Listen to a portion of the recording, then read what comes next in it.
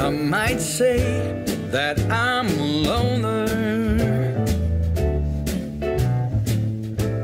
but I just call it being free.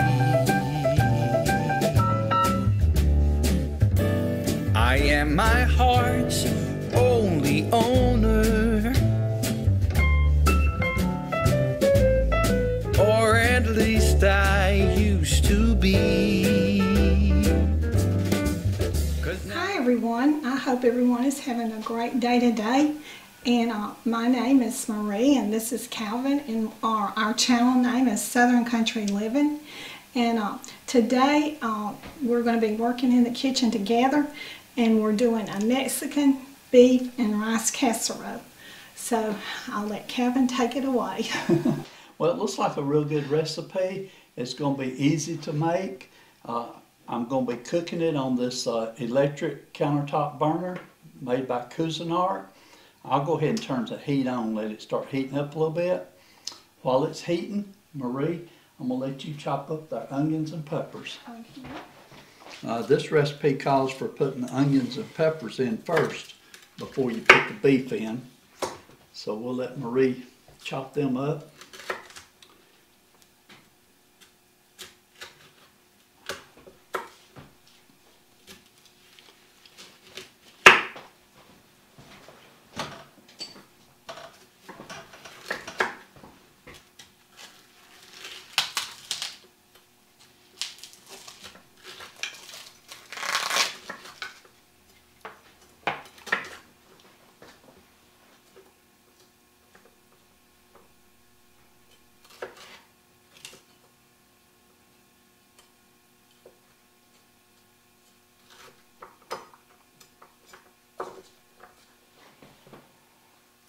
Chop my peppers up this way. Better.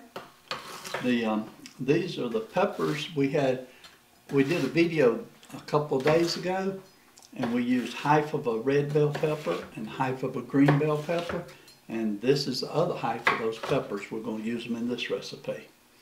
We always try to use our leftover foods. We don't want to throw anything away if we can help it.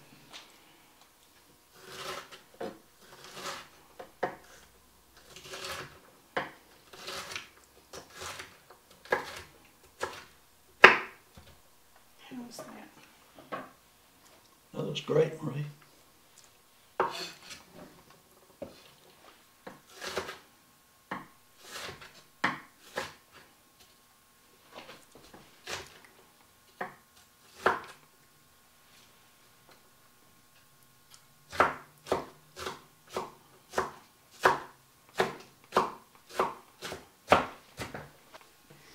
Okay, Marie's got the peppers and onion chopped up, and the oil seems like it's pretty hot, so I'm going to go ahead and add these to it. You want to add? Go ahead, Marie. Okay. You're doing great.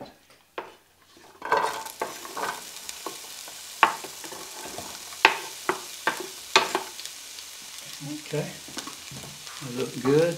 Let me sort of stir them up a little bit here.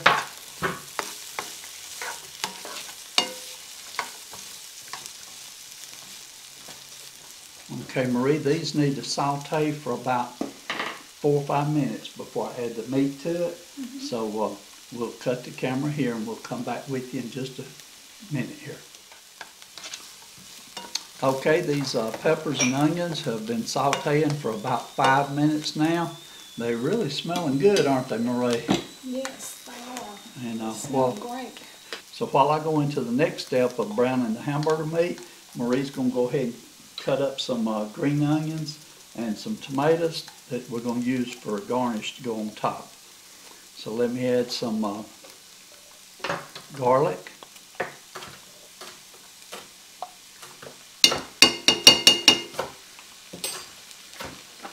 Okay, I'm going to let this garlic brown for about 1 minute.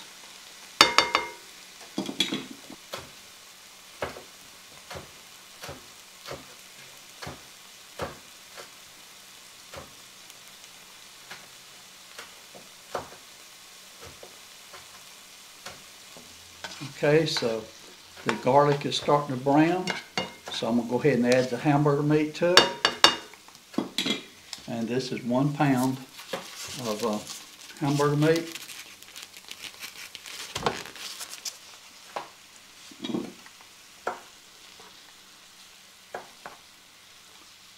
I'll probably need to turn my heat up on this electric eye to get it going now. But let me continue to cook this hamburger meat till it's completely brown, and as soon as it turns brown, I will drain the excess grease off of it and be back with you.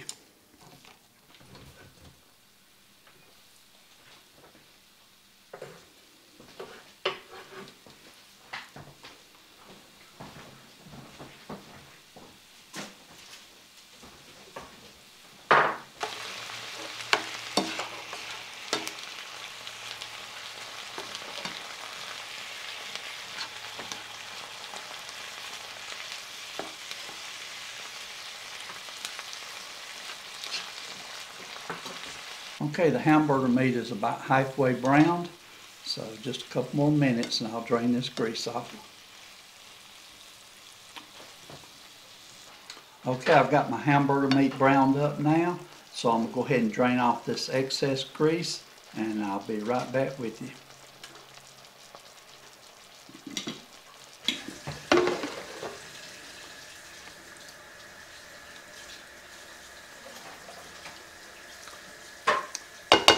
Okay, I've got the grease drained off of it, so now I'm going to add the taco seasoning to it. And I'm just using one package of the, this is the Old El Paso taco seasoning.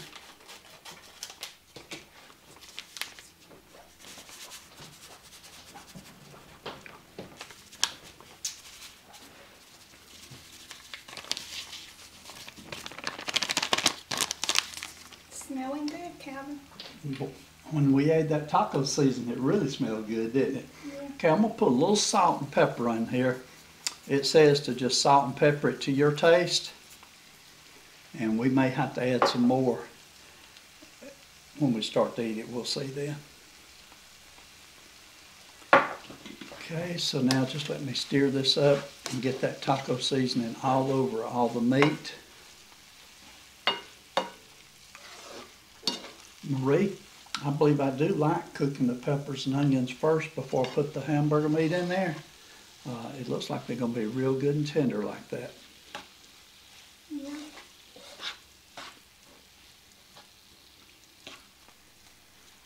Looks real good. Definitely looks softened up good. Yeah, they're nice and softened up doing it that way. Get all that meat coated with the taco seasoning that I can.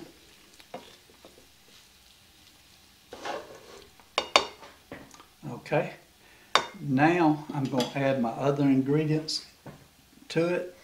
We're going to start with 1 cup of yellow corn. And then 1 can of black beans.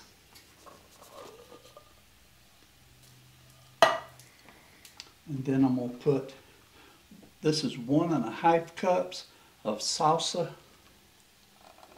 red salsa. Then let me get a spoon.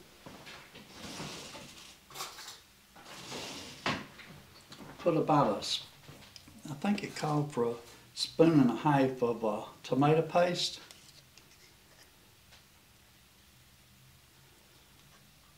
Don't think you can get too much of that, so we'll just go ahead and put that much in. What do you think, Ray? You're doing a great job, Calvin. And then this is the Ortego brand fire roasted diced green chilies. It's a 4-ounce can. We're going to add every bit of that to it.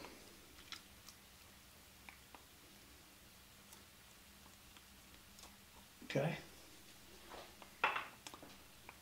So I'll go ahead and stir this up just a little bit before I add the other ingredients. It sure does look pretty. I hate for you to stir it up. I know it. Yeah, I'm just going to give it a little stir. It's going to make a pan full, isn't it, Marie? Yep. Okay, turn my heat back up. I had to turn the heat down. Okay, now I'm going to add 1 cup of uncooked rice. And this is just regular white long grain rice. Then I'm going to add 2 cups of beef broth.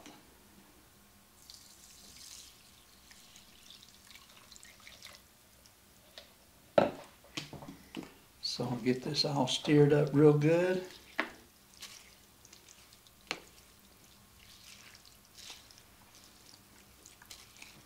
Marie, it looks real good. The color from the black beans and the yellow corn really looks good in here, don't it? Mm-hmm. Right on the edge, there's a clump of tomato sauce right there. You might want to get it stirred in a little bit. Right in there? Yeah. Okay.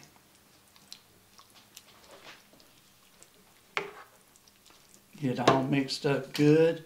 And I believe that what it recommends to do next is to cover it and let it come to a boil. Marie, does that look stirred up, mixed up good enough for you? I believe you got it, Kelly. Okay. Couldn't make it without my Marie. Okay, let me cover it. I'm going to bring it up to a boil, and after it comes to a boil, then I'm going to reduce it to a simmer, and I'm going to let it simmer for 18 minutes. So that's going to take 18 minutes to do. We'll be back with you after that gets finished. Okay, it's came to a boil now. So I'm going to set my lid over here and reduce this down to a 2. And I'll let it cook for about 18 minutes with the lid on, and then I'll be back. Okay, it's done, Marie. Let's see how it's going to look. I'm going to go ahead and turn the heat completely off. It smells really good. I love how it's smelling. Looks real good. Okay. And actually it's not done yet. We got one more step. Let me take it off the heat. Let me set it right there. And I'm going to put some cheese on top of it. Said put about 2 cups of cheese on it.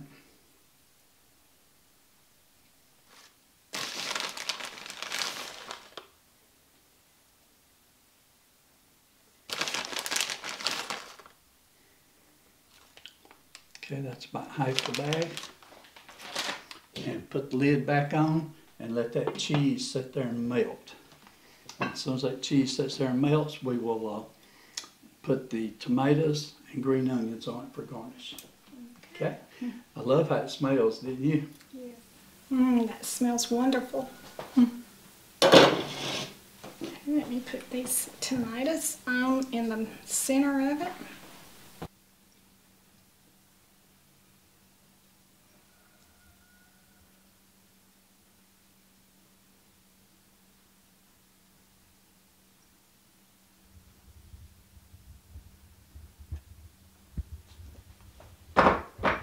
And put some green onions on it.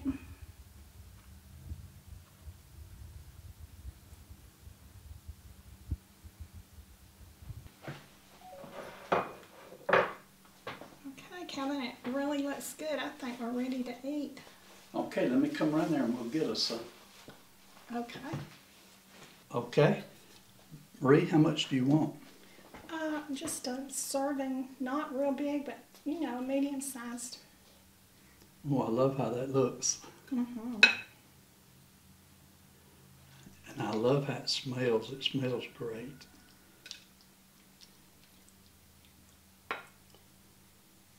Got lots of cheese on it, Marie. Okay. I got cheese all over your plate there.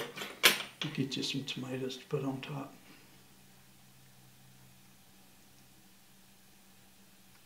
You could also put sour cream on this if whoever is making it.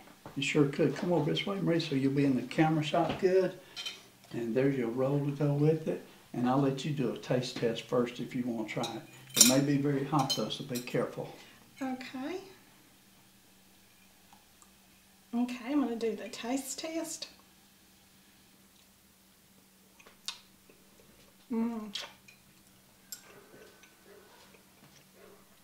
That is really delicious.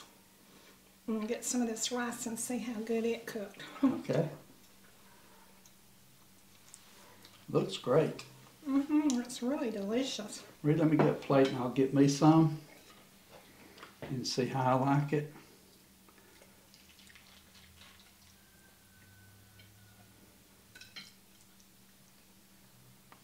Very cheesy.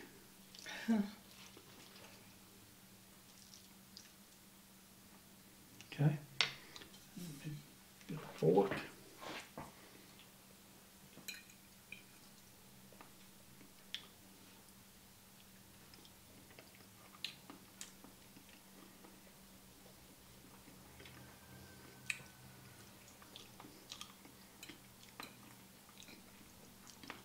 That's very good, Marie. I like all the black beans and corn in it.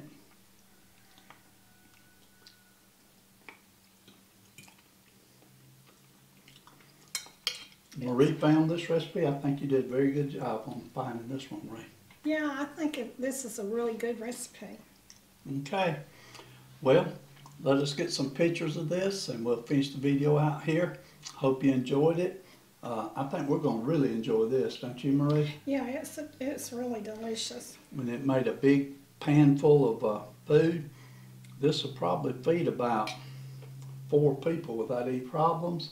So we may have to share this with some of our children, might we, Marie? Yeah. But hope y'all enjoyed it. This is a one-pot meal too, so it won't be too much cleanup. So everyone have a great day, and we'll see you on our next video. And y'all do what you love and love what you do. And like Calvin said, we'll see you in the next video. Bye. We were young and we were free and running, never bothered about what could be coming. Every day we danced and life was smiling. We were young and drunk in love.